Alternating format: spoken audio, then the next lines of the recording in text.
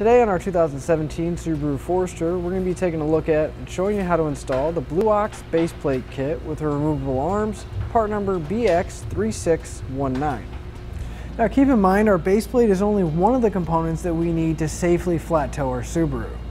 So here's what our base plate is going to look like. The main purpose is it's going to serve as a connection point between our Subaru and our motorhome so we can get down the road safely. One of the best parts about this base plate is it does have removable arms. If we pull out on this lever, turn, we can pull the arm out, and as you can see, it's going to hide really well and we're not going to have anything distracting on the front of our Subaru. Now, one of the best parts about this base plate is the fact that the arms are removable. We can pull on this pin, rotate the arm, and then we can remove it. With the arms removed, you can see that it's going to hide nicely in the lower part of our fascia here. We're not going to have to worry about hitting our shins whenever we walk by or whenever we're parking because they're not going to be sticking out. And it's even going to come with some caps that we can put into our base plate. That way we can keep the dirt and debris out when we're not towing our Subaru. Because of the design of the base plate, it's going to spread that towing force evenly across the front. And that's going to take some of that strain and stress off of our suspension, and it's going to be a lot more stable than a single point connection. Now, right on the inside of where our drawbars go, we're going to have our safety chain connection points, allowing us to easily hook up our safety chains. And just onto the inside of that, we're going to have these two brackets where we can mount our wiring, so it's going to be easily accessible at the front of our vehicle. As far as installation goes, it is going to be rather straightforward. We're going to have to remove the fascia, do some minor drilling to get the brackets in place, but as you can see, we didn't have to trim anything on the fascia itself. Our base plate is going to be compatible with a wide variety of Blue Ox tow bars, as well as some Roadmaster tow bars with an adapter that is sold separately. So now that we've seen what our base plate looks like and gone over some of the features, let's show you how to get it installed. To begin our installation, we're going to open up our hood, and if we come right by our headlight, we're going to have a few pushpin fasteners that we're going to have to remove on each side. One of them is going to be right at the corner of our headlight, and if we follow down to our grill, we're going to have another two going towards the center. And that same combination is going to be on each side. So we can take a flathead screwdriver or a trim panel tool. There's going to be a little notch in there. If you come underneath, we're going to pry up on the center section to relieve the tension off the clip. And we can come underneath the bottom and pull the rest of the push pin out. And we'll do that for all 6 of our push pins.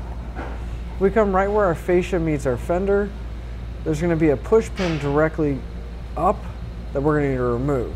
Now again, you just want to take a trim panel tool or a flathead screwdriver, and we're going to pop it out the same way. And we're going to do that on both sides. We can go ahead and pull our fascia off now. It's always a good idea to get an extra set of hands, that way it's not so hard to work with and you don't have to worry about damaging it. So we're going to start where our fender meets our fascia, and we're going to pull on the fascia.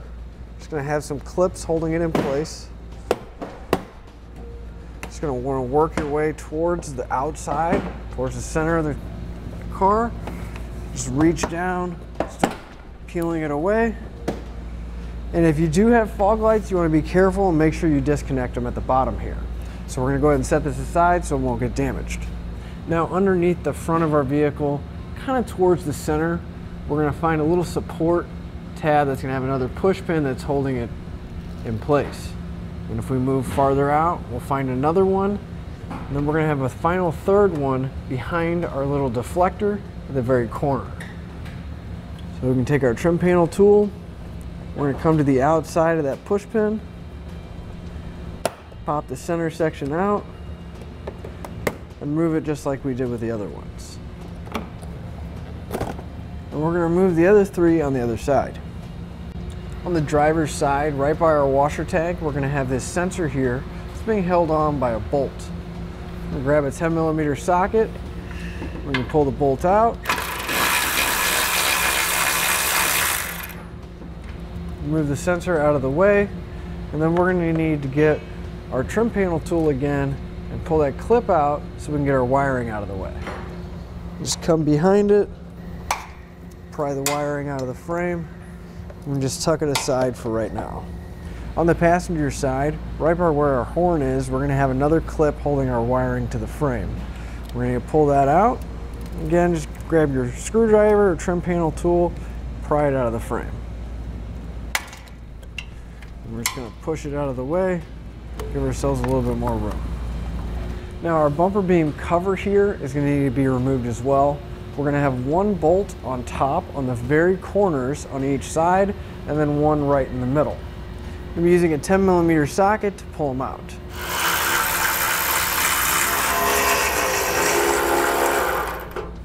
And then along the bottom of the cage, we're going to have 4 bolts that we're going to have to remove as well.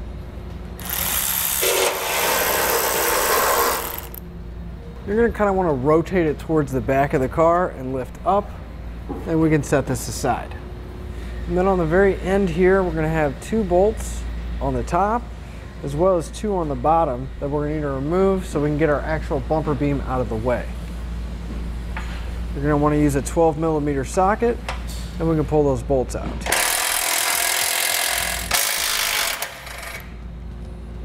Now you may have to move or remove the foam to get to the bolt at the bottom here on the inside.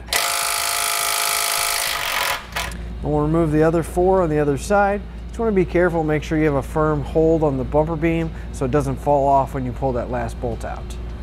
You're going to want to lift up, and we can pull our bumper beam out and set it aside.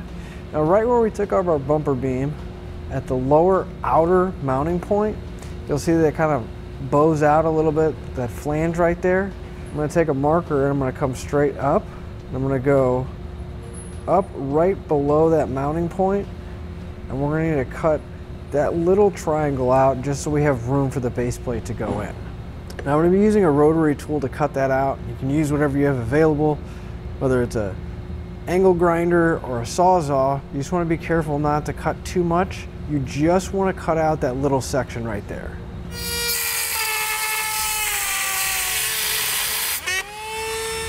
Now that we have this side cut out, we're going to cut the other side out as well. Now it's never a good idea to leave exposed metal on your car, so I'm going to come back with a little bit of spray paint and paint the bare metal, preventing any kind of rust or corrosion from building up. Now the foam piece that's sticking out, we're going to need to remove that, as well as this plastic holder that's here. So we can take our trim panel tool, just going to come underneath. It's just a clip that's going into the frame. Pop it out and set it aside. And we'll do that for both sides. Now right in the center, we're going to have our temperature sensor and the bracket that's going to be attached to it. Now, depending on how far it's sticking out, you just want to make sure that it's tucked in close to the radiator so it's not going to interfere with our base plate. So you can just kind of bend it in a little bit. You don't need to bend it completely flat, but you just want it to go in so that it's not going to interfere. In the side of our frame rail, we're going to have several holes. Now a lot of them are going to have this large hole here, but if you don't and it's not that big, you're going to need to ream it out so that our 1/2" bolt will fit through. But as you can see, we got plenty of room to get the bolt in and not have to worry about drilling it out. If you do have to enlarge this hole, you're going to want to enlarge it to 17/32. Now our 1/2" bolt is going to be securing our base plate through that large hole. Now with all the bolts, you want to grab some Loctite. You just want to put a little bit on each one of the threads, and then for our 1/2" bolt, it's going to be securing it. We're going to follow it up with the lock washer and then a 1/2" flat washer, and that's what's going to be securing our base plate right here. You just want to make sure you put the Loctite on before you put all your bolts in place.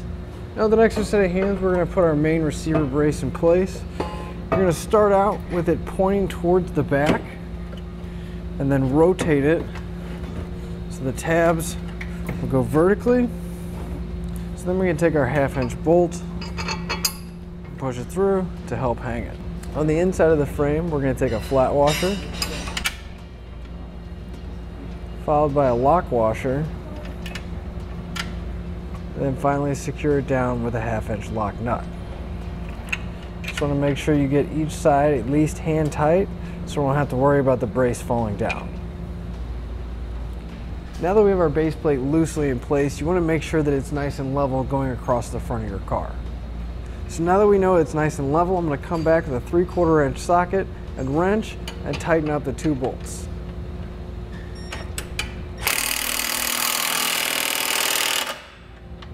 Then I'm going to come back with a torque wrench and that same wrench on the inside to hold the nut. And I'm going to torque those down, and we'll find that specification in our instructions.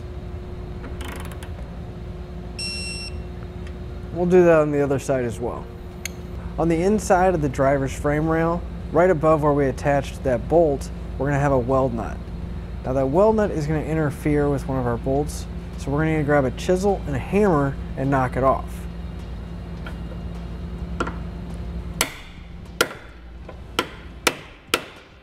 Now on the side of our main receiver brace, we're going to have 3 more holes that we're going to have mounting locations.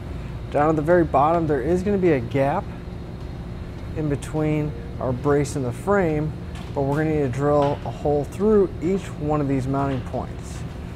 So I'm going to come back with a 13/32 drill bit. I'm just going to mark the center location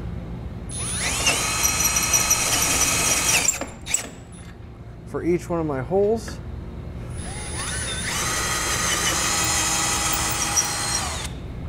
I'm going to come back with a smaller drill bit and drill my pilot hole out. With my pilot hole drill, I'm going to come back and enlarge those to the full 13/32. Now for our sensor, we are going to have to drill out the bracket so it can accept the larger hardware. So if we come to the back, if we just squeeze these 2 tabs together, you can actually slide the mounting bracket off. Be a little bit easier to drill with the bracket off the sensor, that way we don't have to worry about it twisting or damaging the sensor itself. And we're going to need to drill that hole out to a 13/32 just like we did in the frame. Now that we have this side drilled out and all the holes ready, as well as the mounting bracket, we're going to go and repeat that on the other side. So we can put our hardware in place. We're going to take one of our short 3/8 bolts. We're going to go through the top hole, making sure we have that Loctite on there. And on the inside, we're going to put a flat washer, followed by a lock washer, and then we're going to secure it down with the lock nut. Now for our middle bolt, we're actually going to take our bolt and go through our sensor bracket. Just make sure you tuck your wires out of the way so you can get everything in place. And there's not a perfect way to mount it up, but I'm doing it so the connector is at the bottom of the bracket. That way if any water does come, it'll come down and won't get trapped inside. And then we're going to put the same combination of hardware on the inside with our flat washer, lock washer, and lock nut. Now for our bottom mounting location, you may need to move that plastic liner out of the way, but we're going to take one of our larger 3/8 bolts and a 3/8 spacer, and that spacer is going to go in between the frame here and our main receiver brace. So I'm going to reach up, slide it into place, making sure the bolt goes all the way through. And then on the inside, we're going to secure it with that same combination of flat washer, lock washer, nut. I'm going to come back with a 9/16 wrench and socket and snug up all my 3/8 hardware.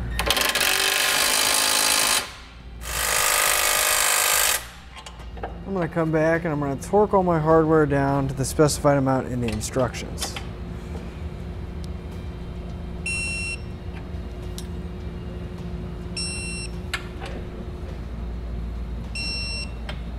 With your fascia off, it would be a good time to run any kind of wiring or any other kind of accessory that you would need to get to the front, because it is going to be a lot easier to run all those wires without the fascia being installed. So our kit's also going to come with some permanent safety cables. Now, we're going to need to wrap this around our frame and then attach it down here at our base plate. So I'm going to take one end, I'm going to go over the top of my frame. Just kind of watch where your wires are. If you can, you want to go underneath them so don't crush the wires with the cable. And we can feed it down. And if we need to, we can just kind of reach in behind this plastic and pull it out. Now that I can reach both ends right here, I'm going to take my quick link. I want to open it up all the way. I'm going to go through both cables and you're going to attach it directly to the base plate. And once you have it tightened up, you want to grab a 5/8 wrench. Just make sure that that quick link's nice and tight and everything's secure. And now that this side is on, we'll go ahead and put the other side on. Just want to keep in mind when you're routing your cable around the frame, you're going to stay away from any wires, any moving parts, or anything that may get damaged from rubbing up against it. So we can take our bumper beam now, and line it up, put it back into position. You just want to take at least one bolt on each side, put it in hand tight so that we don't have to worry about it falling off.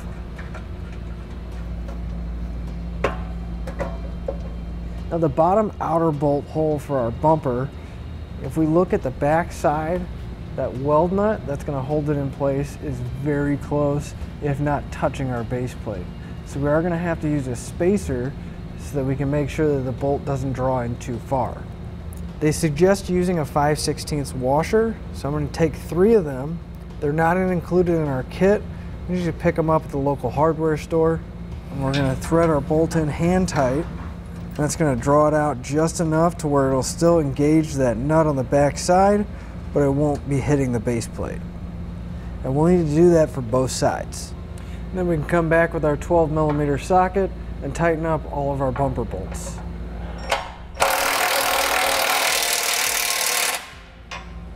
Then we can take the cage that goes around our bumper, put that back in place. Just want to make sure everything lines up. And again, get a couple bolts in hand tight. We don't have to worry about it falling down. Then we can come back with that 10mm socket and tighten up all the bolts.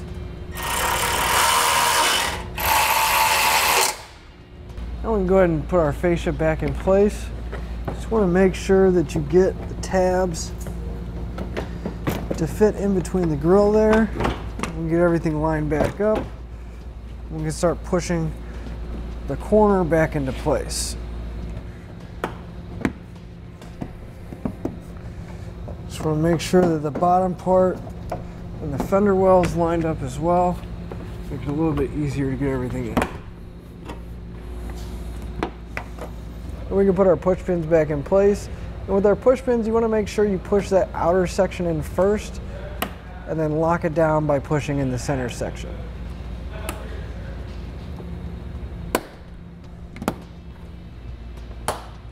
So then we can take our removable arms and we're going to come in and we're going to put it in until that pin touches the back of the base plate. We're going to push in and turn. It'll lock into position. Now we can hook up to our motorhome and hit the road. And that'll finish up your look at the Blue Ox base plate kit with the removable arms, part number BX3619 on our 2017 Subaru Forester.